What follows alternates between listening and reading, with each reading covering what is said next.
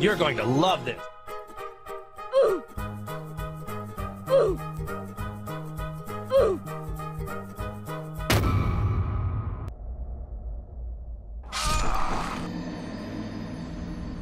This character can hit, can be hit, can parry and riposte. It also has stamina and HP pools and usages for them, and its codebase has 0 signal keywords. There is a code in the description, but the video contains architecture decisions narrated, so you're welcome. Up till this moment, our character controller had a good time. It only had player inputs and jumped across an empty level. But sometime you'll have to leave your empty home and our character has to face enemies. The outer world contains scary people that you need to communicate somehow, and Godot's analog of following questionable manly man charisma guides from YouTube is to create a bunch of signals attached to literally every of your systems, or god forbid, to create a global logic layer for entities communication with a cursed name like Game Manager. The signal plague root cause is incomplete understanding of game logic flow. Point 1. As the character is a state machine, only one entity rules on what the reaction would be. It is the current state of the machine. And if we only have one entity, then we ain't broadcast anything, we can just call that entity to react, so at least no signals necessary. Point 2. The game is ultimately discrete. Time is not continuous. It is measured by physics update intervals. I couldn't find a concrete argument that breaks the system if it transitions multiple times per frame, but as a general intuition, if our state gets to execute on enter behavior and on exit behavior, it better execute at least one update cycle, and designing those to be executed on physical frame and then spamming them mid-frame is certainly not okay. What I suggest instead is to maintain the one frame management for all frame it is assigned to and to buffer reactions to decide what we want to do with them on the next transition logic invoke. When transition comes, we always ask 3 questions. Does something from the past forces us to transition somewhere? If not, does something contextual from the present modify our inputs? And finally, if nothing above, what vanilla state wants to default to? So what I did is I renamed all previously overridden check relevances of our states to default lifecycle. Then I modified the state base to have an actually callable check transition that implements mentioned steps. Now when we learned how to talk with people, our problems have just begun. You'll quickly find that instead of a nice conversation, them bombarding you with questions about the things you didn't know about yourself earlier and didn't even want it to. We need to learn how to answer them effectively. Not the easiest task. These parameters have unique behaviors in every state and often are changed in time. I want to show 2 methods of conveniently doing it. Method 1. Simpler, quicker, but less scalable and works best if your animations have a single window of something. Have a default boolean value, then create 2 parameters for a window that changes it. Then your getter for this value just returns the default if the state works outside of state window and vice versa. This approach works best if you have very little parameters with a simple behaviors, platformers probably. But in a complex 3D fighting environment, number of flags is growing quickly. So method 2, these nuts, will be cracked with an industrial asphalt roller. I briefly mentioned the backend animations method in the 2nd episode, now let's incorporate it into our project. Create another animation player node. This animation player won't ever play anything. This is our behaviors parameters database interface. Create here all the parameters you want. Now you can create an animation that changes them and set it for your needs. You need an animation per state with all tracks. The process is tedious and boring, such as life. You can make it faster by creating a template with all flags and duplicating it. Now, I can't stress it enough. Do not play these animations. Instead, only ask them about the hypothetical parameter status at a given time if it was playing. The time argument is obviously the time of the state being in charge. And, by the way, it will totally work without this node on top. All this can be written inside the animation player script. It's just me being an encapsulation freak.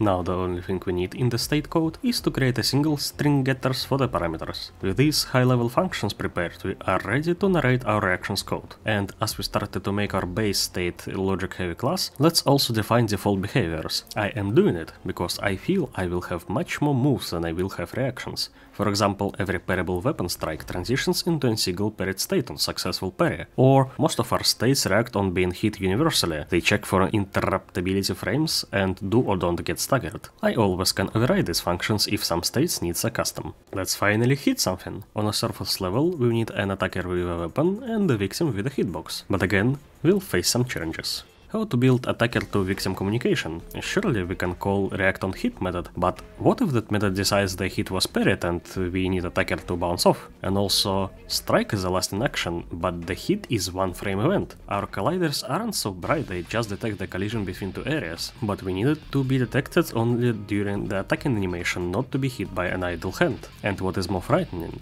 we want only one hit detection per strike animation per entity, to not get damage every frame the weapon is colliding with a hitbox. We need some messaging protocols. First, let's create a hitbox for a character. This hitbox wants to follow our root bone and is used for battle purposes. Our weapons currently are areas, so connect area entered signal to some callback. For now, let's just make sure our hitbox senses the weapons. Nice. Now we need a way to filter the contacts with weapon from all other ones. Check if it is a weapon, then make sure it's not our own weapon that we also sense. Then we will need attack specific fields, and it's logical to store them inside the weapon. Let's create a flag for deciding between casual animation and a strike. Then, to get hit once per attack, let's create a list of victims on the weapon. If the hitbox doesn't find itself here, it registers the contact, but also writes itself into the list to ignore all further contacts. From the other side, this contacts list is being cleared by our attack moves at the end of their life cycle to be able to hit the enemy by next attacks. The attacking flag is obviously managed by the moves as well. Now let's create a small class for holding the hit information. For now it will have only 3 fields: damage, hit source animation for debug purposes, and the flag that tells if the hit is parryable. For the information to be actual, this package needs to be formed when the hit happens, so the move gets the form hit package function. For now let's override it inside all of our attacking states. We will find the base implementation later. This little package contains the link to the weapon, and the weapon knows its holder's current state. As so, we created a single usage communication line between attackers and victims' current states. The rest is trivial. Player inputs an attack, the attack states manipulates the weapon into being detectable hurting collider. If the collision with someone's hitbox happens, the attacking move forms a hit package, which the hitbox routes to the current move on its base. On the current move, some methods being called, be it a reaction on hit, on projectile, or whatever. Then, if something interesting like parries, reflections, or grabs happens during this reaction, the reaction move calls the correspondent attacking move to react on this reaction. With the core done, specifics will be a cakewalk. To emulate somewhat plausible animation of the parry, I used this block animation from Mixamo and play with sliders. My stagger and being parried animations are these ones. The riposte animation I couldn't find and used this two-handed heavy hit. For educational purposes, I am filthy casual in these parrying windows. But I want to highlight how graphical and almost unfairly easy this backend animation approach makes our balancing routine. Here's the new code for /attack. The parrying action overrides the react-on-hit method to consult its parrying windows, and if triggered, returns the call to the sender. In a complex MOBA or RPG environment, you'll probably want to recall the sender on every hit with a lot of information like damage dealt, statuses procced, etc. to trigger some juicy vampirisms or other resource mechanics. And as we are using packages to hold that information, don't forget to delete them to avoid memory leaks. Speaking about resources, it's finally time to implement a core mechanic of being able to not being able. Resource system is obviously another layer of model. Let's create and add some basic resources, health and stamina. If I could, I would private the shit out of them, to not modify them uncontrollable accidentally, but I can't, so let's create some pseudo setters, and I divided them into lose and gain for code narration purposes. I am stressing the importance of these setters to highlight the encapsulation bonuses once again. Your states to your resource system is many-to-one relation, but your resource system to your current state is one-to-one. If you had hundreds of states managing damage in react-on-hit, you'd need 100 of duplicated def checks in transition logic, but if you can harness the power of project code guidelines and force yourself and your colleagues to only manage damage in the resource system, you will need only one def check that can automatically proc the def force move into your current state transition logic. But here the heavy lifting comes. We want two things from our resources. We want them to update and we want them to validate our transition logic. When updating, I don't want it to be too far from current state updating, because I can imagine a world where my regeneration is dependent on the current state. So we want to do something like this. To make things prettier, what I will do is I define the base moves update resources function, in which I delegate the job to the resources. This way I can have my default regenerations be defined in the resource class, but I am saving the right to redefine this function in some moves airs in the future to change things. For example, to stop stamina from regenerating under a shield block. Now transition validation. Where must we put it? If input forbids something, I want the forbidden state to not even get to call on enter, right? So resources want to be something like a combat system layer that deletes invalid inputs from actions array. Hold on.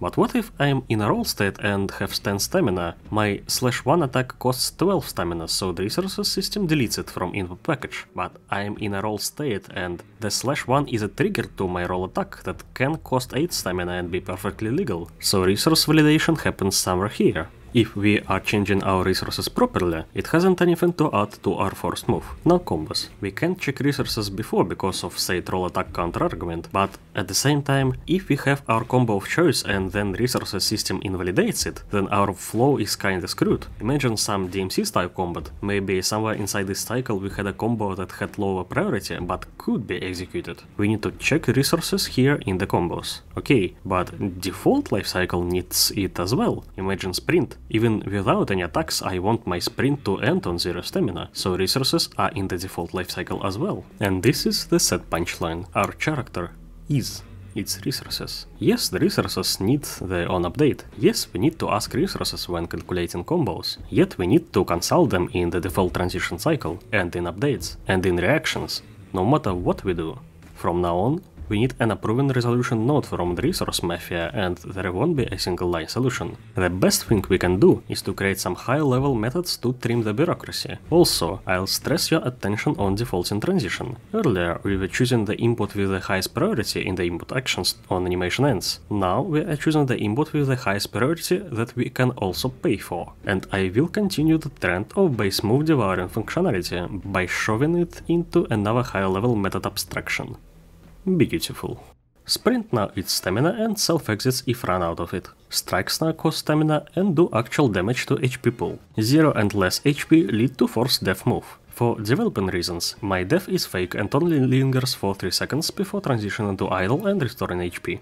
Finally, for the people who watch this as a tutorial series, I have 2 debts to pay. First one is the reactions. Right now we are reacting on hit with internal move methods, but you can remember me saying the stagger is a combo that can be instantiated as a scene. I am working on a project that takes this character building system and moves it from a code-heavy one to powerful, almost visual framework that installed deeply into the Godot editor and declares many things with node parenting and expert tools. But I understood that it either will be a fast and bad video or it will be a banger video in about a month, and it's simply too much. For now, please forgive me and embrace the basic workflow. Anyway, nothing ever went bad from a bit of code understanding. Second bit is the root motion update in animations. I remember saying that strikes must update with root motion and that current strikes have no update. I got pointed out that although the third hit in the slash series does return to initial position, it has a little bit of root motion. I also gave you the direction to use the root motion approach from the documentation, but I want to give a small commentary on it. Selecting the root motion track ultimately in places our root. To only do it inside one move, you can select the root motion track on enter and deselect it on exit. Second point is this wording in the documentation. I actually consider myself not so good in Godot still, and I can't be 100% certain what do they want to say by this phrase, and I didn't read the source code. But the documentation does not specify the time period of accumulated velocity, and I suspect the worst. It can actually use something like last animation update times difference. I don't want my so-called backend model depend on animator more than it needs to, so let's implement the root motion ourselves. It's a good exercise and we will get more control. Following the exact instructions the documentation gives us, calculate the delta position vector, then rotate it in the way our character looks. Then we have the way and the time, so we can get the velocity. Our delta time is obviously just the delta, and the 2 positions of the root node are 2 points in time. One is literally now, and the other one is now minus delta. We did all the same, but in a backend animation way that is independent of animation being played. And the neat little tweak I want to do is I want to cancel the vertical component of our root velocity. Without this tweak, our first strike will not be on floor from Godot's perspective all the time during the animation, and what we got then floor in it is our is on floor is actually working properly and can be used. For example, if it senses the gap below, it can start falling and cue the midder as runs do. Look at our beautiful first strike now. It can be interrupted in the middle of animation and fall. And the last comment I want to give is on move airs signification. Almost all of them are nodes with unique scripts right now, but they can be turned into a scene in 2 clicks. What is more interesting is why and when do we want to do it. Scenes are necessary for proper instantiation. but you can just leave the nodes here and change the parameters with some other state's code. My rule of thumb is, if I need practically same state with a bunch of animations that are being switched by resource system and other layers, I won't instantiate the scenes of this move. But the moment I need to change more than 3 parameters, or I need to change the backend animation of the move, I understand that I have here similar but different states, and I will add it separately. Considering riposte implementation, here's the fastest I could throw together. Parried state pushes humanoid into parried humanoid group. Then riposte as contextual input is obviously a combo that I put into parried state to queue from and into an idle state in case we find some parried humanoid after a short movement. The trigger logic here is straightforward as fuck, it just searches parried humanoids in close proximity. Riposte is obviously classified as a grab, so if done right I'd probably have some communication interchanging between victim and a riposter. But let's be honest, riposte is like 10th priority thing that I used to make a bunch of people watch an architecture video.